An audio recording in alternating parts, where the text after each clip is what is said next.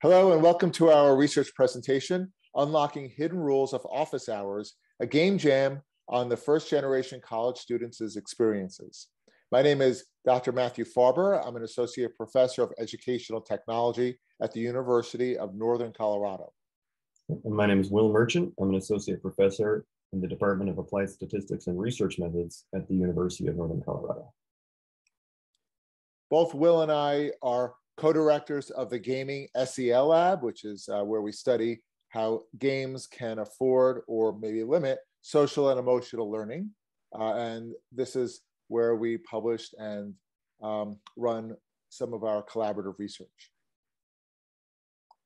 So the origin story of our study came from actually me in the car driving to campus, and I was listening to our local NPR affiliate, and they were running the latest in a series about college admissions, interestingly and coincidentally called the College Admissions Game, which may have been part of the nexus of that idea.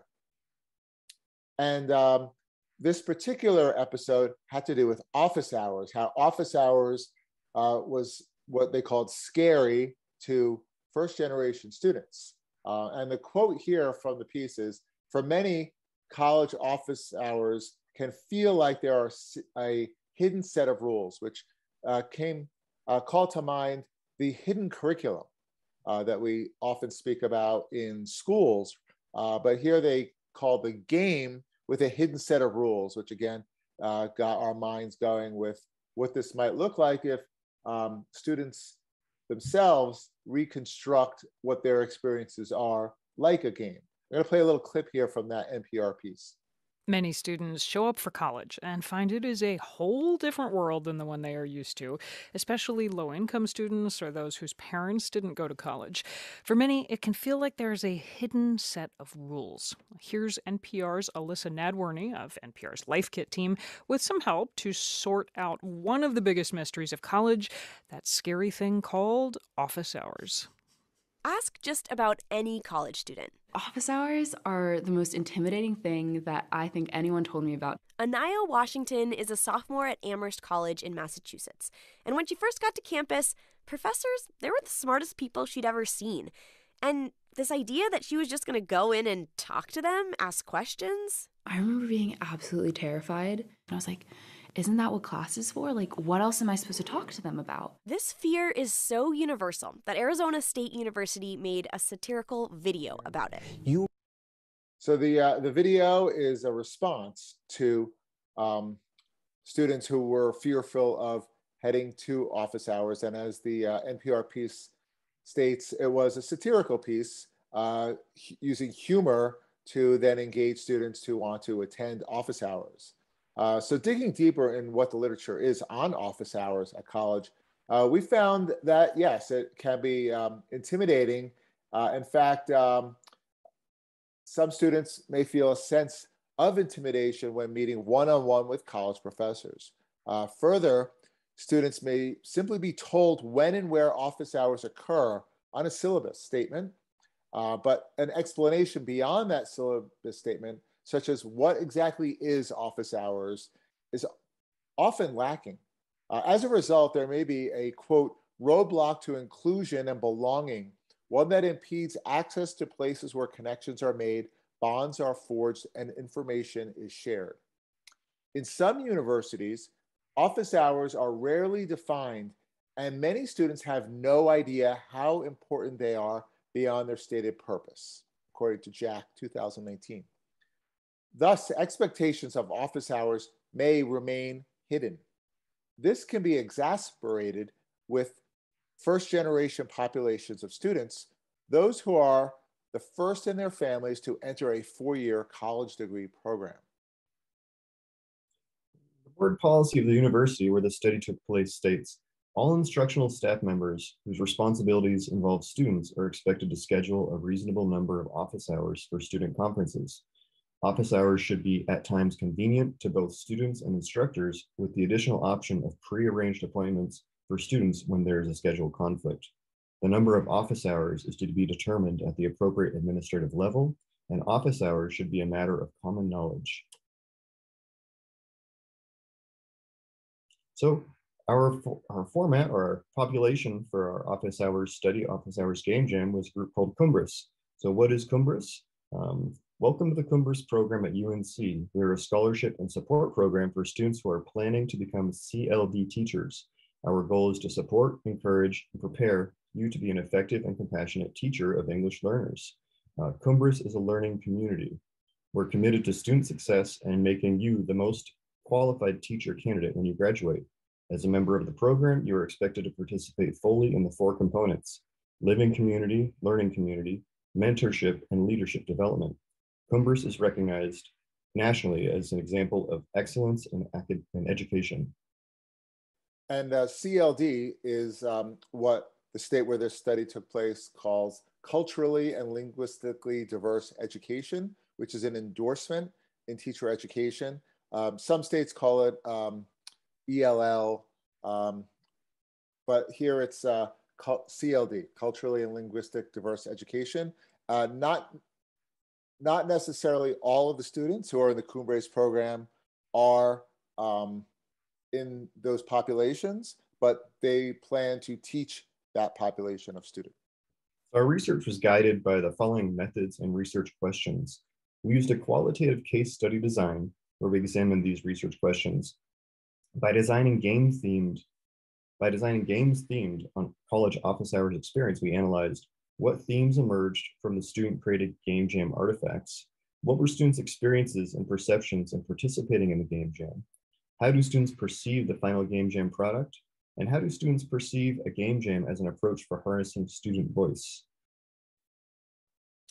At the game jam itself, we gave a prompt to students once they were taught some of the fundamentals of games, what games are, playing some games together, and using games as a form of mentor text. So they understand the tool that we're using and expectations of design.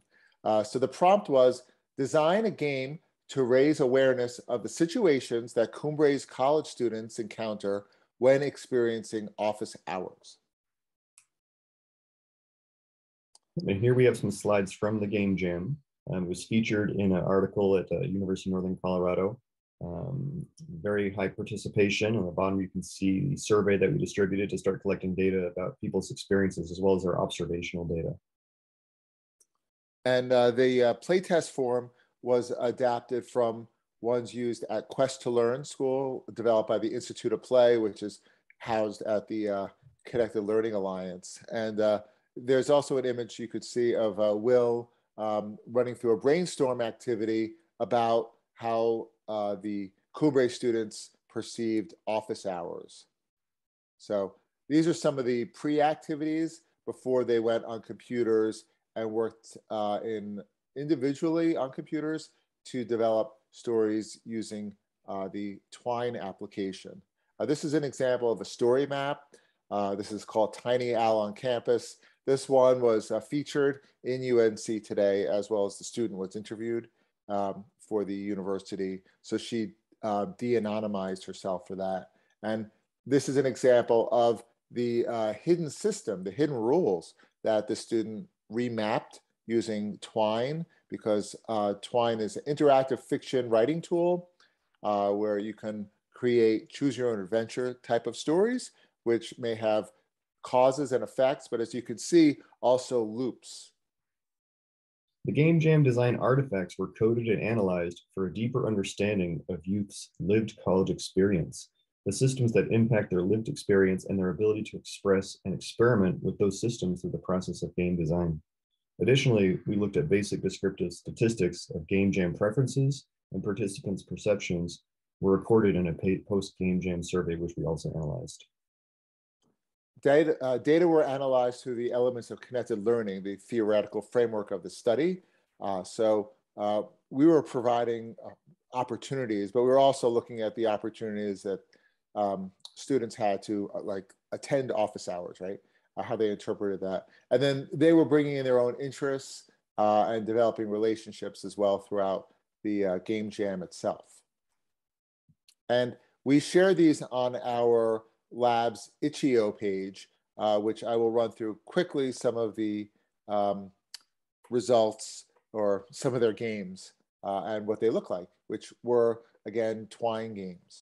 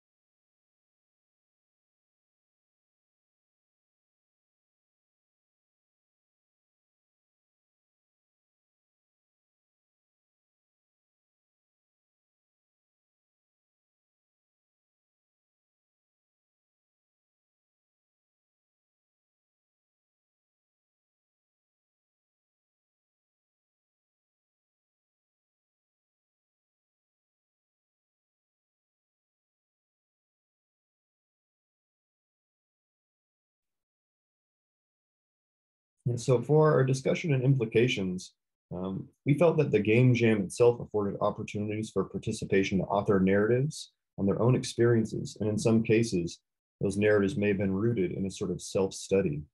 Two of the games that were created, The Quest for Office Hours and Office Hours at Cormine Academy, featured wizards as students and storylines not unlike fiction and Harry Potter novels.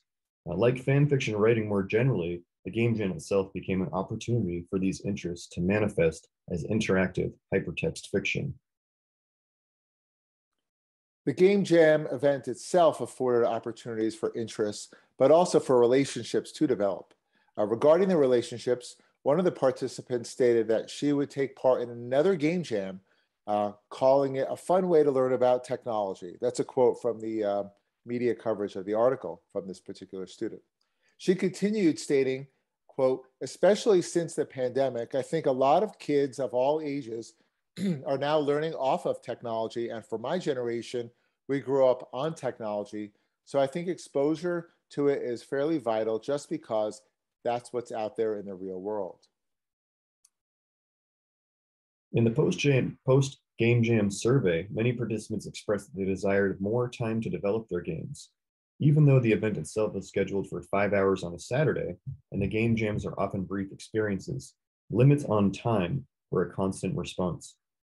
Other responses included an appreciation of the process itself as an approach to learn coding and storytelling as a possible valuable classroom tool. We also found that the participants appreciated the affordances to share their experiences. The coding of games and creating games and learning twine, that was secondary. These were not game design students. Maybe some of them might pursue game design. One of the students has been doing this in one of my other courses. But overall, the goal was to surface their own experiences using game design, not the other way around. Sometimes it's teaching game design and finding out experiences. We wanted to find out experiences through game design. Thank you for watching our presentation. We look forward to doing more game jams and sharing the results with you in the future. Thank you so much.